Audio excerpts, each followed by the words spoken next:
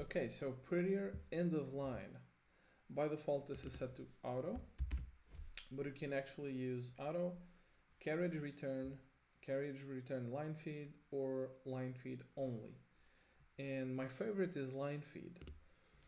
So all editors can interpret line feeds. Actually, most editors can interpret any one of these three.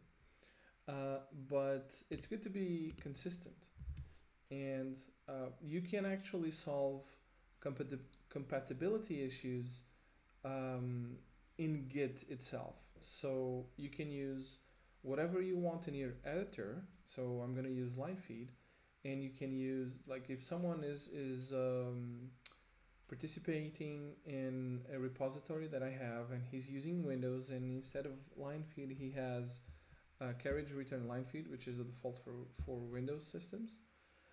You can actually solve the incompatibility problem in Git itself, so that if the repository is correctly configured, when you commit code to Git, you can transform all carriage return line feeds to line feeds only.